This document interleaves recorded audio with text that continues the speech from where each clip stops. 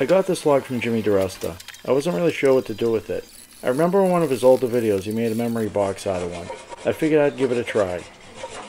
I cut some of the branches off, then I brought it over to the chop saw just to make it a little bit more manageable before bringing it to the bandsaw. Once I had it over at the bandsaw, I cut it at the length I wanted, and then I cut it in half. So now I would have a top and a bottom. Oops. I drew a line around the side of the box so it would make it a little bit easier to follow on the bandsaw.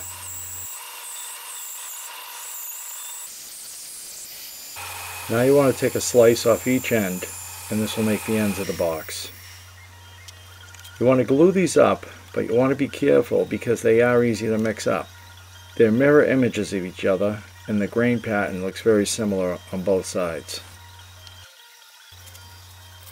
Once I had them glued up, I threw a few clamps on it just to hold it together.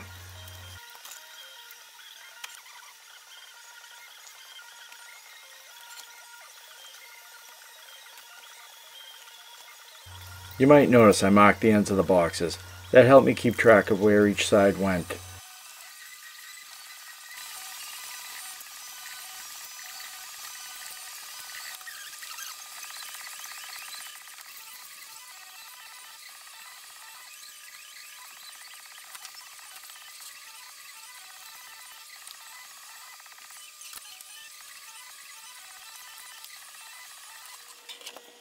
Once the glue was dry, it was time to take them out of the clamps and clean them up a little bit. To clean them up first, I took a brush to them and got all the heavy stuff off. Then I grabbed a sanding sponge and went over them once with that.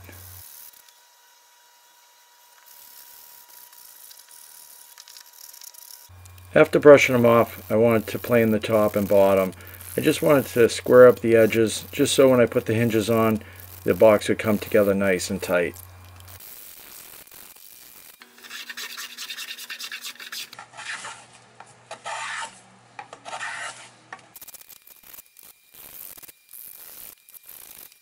Here you can see I got a nice tight fit on that top and bottom. But I still had a little bit of the bark on it I needed to get off. So I went at it with the chisel. The chisel made easy work of it, and in no time I had it scraped down and ready to be sanded.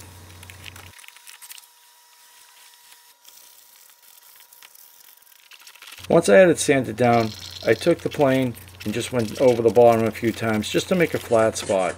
That way when it was on a table or bureau, it wouldn't roll over and you could sit it upright and be able to open the box with it staying straight. Then I brought the box over to the belt sander. This belt sander made easy work of cleaning up these ends. Pro tip number 1, get a rubber stick to clean your belt.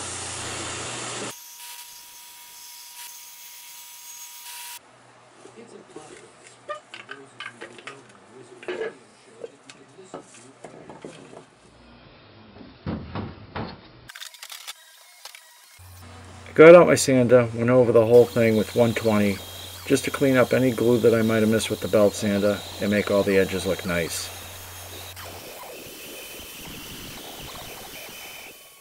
Pro tip number 2, when you have a long beard, keep it clean.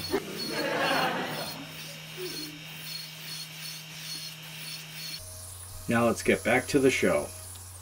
Once I was happy with the way the box was fitted, I decided to put the hinge on.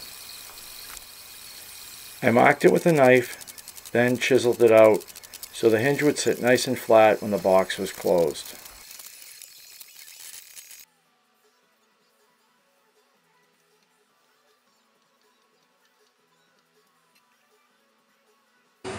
Pro tip number 3, when putting on a hinge, put a little super glue. It will hold it to the box so you can mark your screw locations easier. I'm just wiping everything down before I put some finish on it. For the finish I decided to use Tota lBoat satin varnish on it. Pro tip 4, put your project on these little blocks when finishing. Keeps it off your work surface and keeps it nice and clean. I put 2 coats of finish on this box.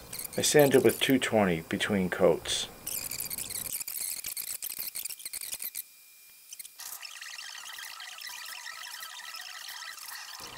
I wanted to finish the inside of the box, but I didn't want to use felt, so I wasn't sure what to use, but somebody suggested I use flocking. Yep, I said it, flocking. The process was a lot easier than I thought it would be. They sell a glue that is colored matched to the flocking. You take the glue and you just paint whatever you want to add the flocking to. You want to cover it all, make sure it's coated really nice. If it's absorbent, you want to have it sealed. Then you add the flocking. Not really sure what the stuff is, but you put it in the applicator and you just give it a few pumps and boom, it's flocked.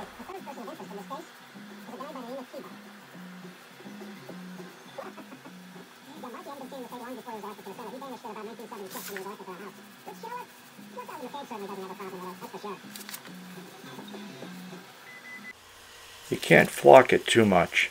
Any extra flocking you can dump out, put it back in the bag, and flock it again.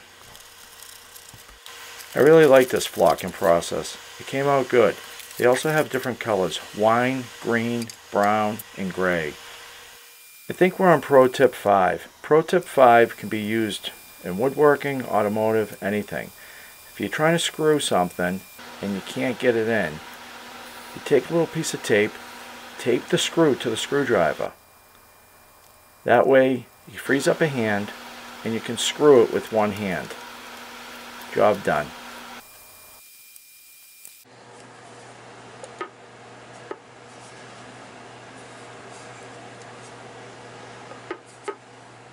Once I was done, the box didn't want to stay shut, so I took some rare earth magnets, drilled a 1/4-inch hole, and inserted a magnet in there. Pro tip 6. You need to mark something, color it with a Sharpie, press it down. Now you know where to drill. X marks the spot.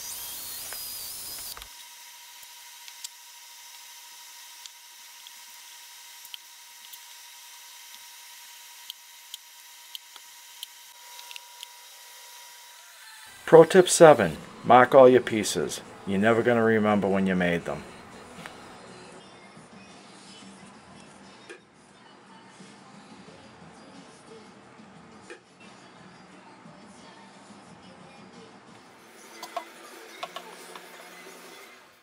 Pro tip 8.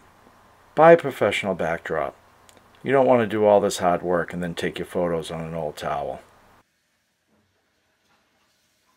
If you like what you've seen and heard here, please comment, like, subscribe. And if you like the pro tips, definitely subscribe. I'm sure I got 1 or 2 more. I had so much fun cutting out these cedar logs, I just couldn't stop myself. Also, I'm going to be at Maker Central, May 11th and 12th. If you're going to be there, please introduce yourself. I'd love to meet you.